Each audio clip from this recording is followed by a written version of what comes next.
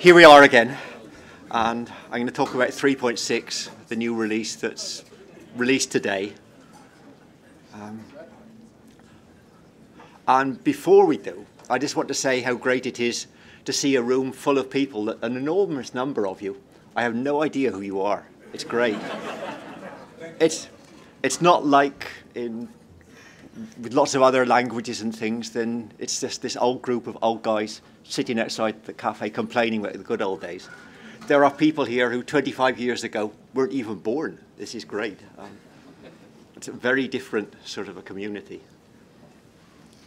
So now, as I've only got 20 minutes, talking about 3.6. And it's a nice release because on the first glance, it looks like there's not very much there. And then if you look a little bit more, there's lots of nice new things which don't only make things faster or easier to use. And usually there are a lot of features in there that will mean that, with a bit of luck, the sort of systems you'll be writing with KDB Plus will be quite different within a year or so, because there's new toys we're giving you that we didn't have before. So first, I'll start by talking about some of the boring things to get them out of the way before we get on to the interesting ones.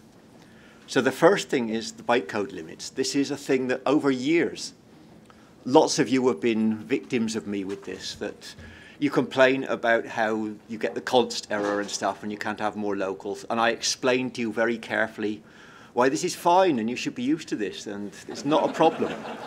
And then, if you know, I've got that CSV guess and CSV util thing. That started giving me those errors too. Then it was just not funny anymore. So we changed now, because you can have far more globals and stuff like that. So it was partly because of me, but it was also just that we're getting more and more people coming from completely different languages. And they don't accept our reasons for why this is a good idea. They're used to writing crap, pages and pages full of it, and they see they should be able to continue to do that in K. And yeah, can't win them all. The next thing that's a small thing, but it's very nice, is that we've got a native JSON now. And this is a nice example because we had the Q version, and that worked fine, but then we sort of threw it out there to see, is anyone going to use this or not? And then we saw, my God, they're using it, and especially they're using it on large amounts of data. So it seemed like that after all, this would be a good thing to have native rather than just written in K.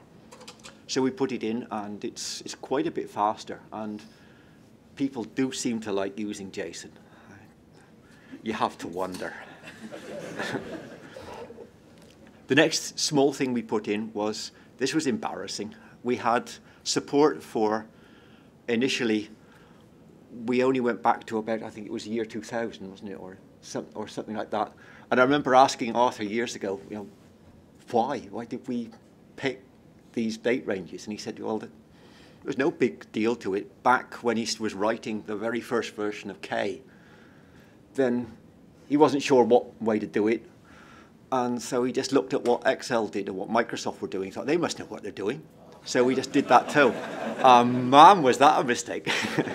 If you've ever looked at 1899, 1231, you'll know just what a cesspit that is.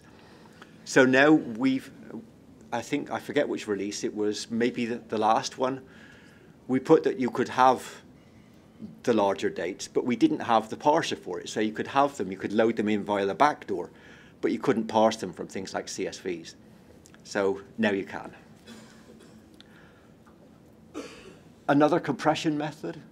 This one is just a nice one. LZ4 is just a very fast compressor and decompressor. It's just a nice one. It's available everywhere. The HC is high compression on the end of it. So, like always with these things, just try it out. Maybe it works really well on these 5 columns and is rubbish on these 2, but you've got one more in your toolkit, and this is one that our experience is it's pretty good and well behaved. Now we come to the first really interesting bit in, I think it's one of the nicest things in 3.6, and that's deferred response. This is a thing that everyone suffered from it with. Your system is really smart. You've written everything with asynchronous messages, and it's you're doing it properly, so it's not like Node.js. You know, you're people who understand how to do these things properly. But then you have clients talking to you who are fairly naive programmers, or they're not even programmers. They just need the numbers, and they want to just get the stuff back out again. So they're writing completely synchronous queries. They do send in some whacking great query. It blocks your server till it's finished, and then the results come back again. And that really doesn't scale. It's just tiresome. And we've been trying to do something about it for a long time. Charlie pointed out that this deferred response, this thing now that looks really tiny and trivial, and we could have probably done it on a rainy Friday afternoon. This is actually the 4th or 5th attempt at it until we got it what we reckon is simple and right. And what it is that if you have a client who sends in a synchronous request, you can, in the server, you can decide, okay, this looks pretty hefty, this thing that's coming in. I'll fire it off to another server. So you can do async on the server side, and the user is just put into a coma until you come back again. It looks to him like, okay, the system's a bit slow, but it's synchronous. And behind the scenes, you're just taking their allegedly synchronous request, firing it off async to another server, which will then reply async back again. When the reply comes in, you can say, okay, now I'll wake him up again and pretend I've been busy for him the whole time. And he sees no difference. And you are suddenly able to have an enormously better throughput compared to what you had before. You can be farming out these queries to, what should we say, 10, 20 different servers. What you're doing behind the scenes, he doesn't know about, doesn't care about, but you've got much more freedom now. Instead of being bound to anything anybody sends in, you have to give him his synchronous reply back before you can do anything for anyone else. So this, I think, is really a big deal. And it's not making KDB Plus faster, but it has the potential to make your end users, your far end users, think that, man, that new release, it makes everything run really way faster because you're able to handle all the other queries coming in. As the load gets heavy, you're able to just keep farming them off as asynchronous. So I find that's really nice. Use it. The next thing is GUIDs. This was interesting as well. This is a mea culpa as well from us, that when we put GUIDs in, then we have them hashed, then everything, the lookup and everything runs really fast. But that hash was set up for our GUIDs, because if you've ever looked at the Wikipedia page for GUIDs, you'll see that there's a whole science for itself of how you can generate the GUIDs, which digits which ones you should use, how you could do it. And our format was great, gave good hashes, nice distribution of the data for our GUIDs. But lots of customers have sort of the corporate GUID server. They aren't allowed to use our GUIDs because you can't trust us necessarily. So you have to use different ones which are generated with different algorithms, put the weight on different bits in the GUID, and they were hashing terribly. So we were having an enormous number of collisions and things like that. So that meant that we had to fix that. And so we've got now a new GUID layout, a new way of hashing them. And this is a change where if you've got an attribute on the GUIDs, which you probably do, then there's a new format, and this is a format that 3.5 or earlier won't be able to read with attributes. So you'll have to decide, okay, this is one of the things where if we're moving to 3.6, we want to get the much faster GUID lookup. then there's a price to pay if you've got... What is a GUID? It's those imbecilic long numbers that people apply for if you order anything from, I don't know, Amazon. Instead of giving you order 527, they give you something that's that long, that's allegedly unique. The theory is they're always unique, and no one quite trusts it, but still. Next thing, this is a leftover from 3.0, really, of having 64-bit enumerations. So the enumerations were 32-bit inside, and that was just a decision we made because 3.0 was, what's that, something like 7 years or so ago now. And back then, memory was just a lot smaller, sparser than it is now. And we didn't have so much space for keeping the pointers, so we thought, okay, then we just keep them 32-bit inside. That was a mistake. For enums, it's still fine because there's limits to how far you want to go with them. And same with foreign keys. But for linked columns, when you've effectively got sort of pointers within a list to itself again, so you can do things like, let's say, hierarchy or tree descent and stuff, all within just one column. Then if you've got a thing that's 3 billion elements long and you can only link back to the first 2 billion of them, that's not very smart. So we had to change that. And at the same time, then this old restriction on the number of enumerations you can have is gone as well. This again, of course, it's 64-bit enumerations instead of 32-bit.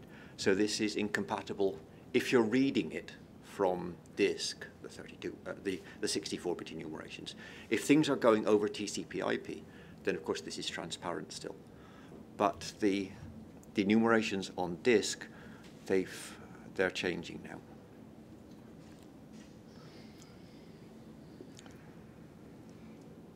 This was another tidying up the odds and ends, that you can have compound objects, so whatever types they are, can have 64-bit length now. This is just convenience again. Right, I'm told 5 minutes. The last big new thing is what's called any map, and Pierre has been trying to tell me he wants to have this called mapped lists instead, but actually any map covers the more general thing. And it's, remember that we've told you for years that you should never, ever write things with mixed data types or a mixture of nested and non-nested data. And we told you, you should never do this, and there's no way we're going to support that. Well, we're kidding, we do now. And you can write anything down now. If you wanted to access anything in them, we had to pull the whole thing back in again and then look what's where and where does this live, and that was very, very expensive. Now it can be mapped, and so we can just go jumping to exactly the place where the data is. There's two ways of accessing them. If you write it using set, then it behaves like now, that the whole thing has to be pulled in. And if that's something like reference data, that's fine, because you just pull it all in on Monday, and it's good there for the rest of the week. If you want to be just jumping around in it, mapping into, well, page faulting into the various data, then you write it with 1 colon, and it's got this extra thing of being mapped instead. And there's an extra, so there's 3 files now. There's the file star, which is the actual data, and then one that has the pointers to where the thing lives. So this is another one that from disk, this can't be read from 3.5 back again. 3.6 can read 3.5 format, but you can't go the other way. These are new formats again. Fintan said I can go over a minute or two.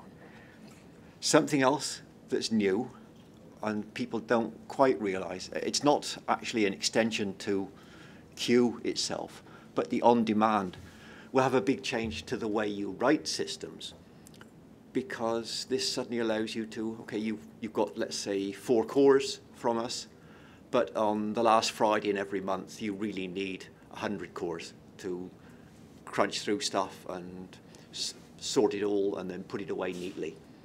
And now you can, because if you just use 100 cores for 2 minutes at the end of the month, you could do that with the on-demand without having to buy all those cores and have them sitting bone idle for the rest of the month. And that's, I hope most of you know about it by now. You just go to ondemand.kx.com and you can get yourself a private use on-demand 64-bit just to play with. And then the same thing, if you want to have that billable, then you come and talk to us, get yourself set up with on-demand rather than having to have permanent cores. Within that, you've got the ability to set the workspace size and the number of slaves that are in use, because if you're paying by cores used and stuff like that, you maybe want to be able to reduce the number of cores when you're not so busy. So you can do those dynamically now. So, nearly finished. This is just a warning that before you go steaming ahead, converting everything to 3.6, remember these things I've touched on quickly, that some of the formats have changed, that 3.6 can read 3.5 data in. That's no bother. But you have to say it's the complex data is read in read-only mode. It won't be writing back 3.5 format again.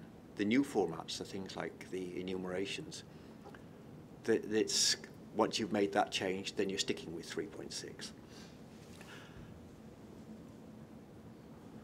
And you just have to read the documentation and play with it a bit. Before you go rushing off and just migrating everything. Don't migrate everything Friday afternoon without testing. You really, really should look to check that all the data types are okay, that all your clients are moving to 3.6 as well, not that you've got someone who'd be accessing a database that suddenly some of the columns are in a weird new format that are inaccessible.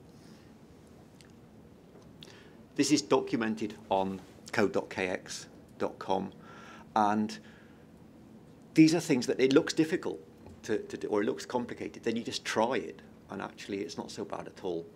I'm not going that far that I would have a demo going here, because having a client and a server, or a gateway and then servers, would be just guaranteed to go wrong. So I don't even try that. But if you set up some little examples for yourself, that will work. And you can see very quickly how easy it is. Talking about code.kx, Stephen back there is sort of the librarian and the person who's been doing a lot of the rewrites of 3.6. So if there's stuff that's missing or stuff that isn't clear about the new versions, this is the man to go and hit. And lastly, the people who did all this was, of course, Oleg, Pierre, Sergey, Charlie, Arthur, the whole team working on it. If you've got problems or you want to ask questions about it, then ask them, or ask tech, or ask in the Google group and stuff, and use these things, because they're really good. That's it.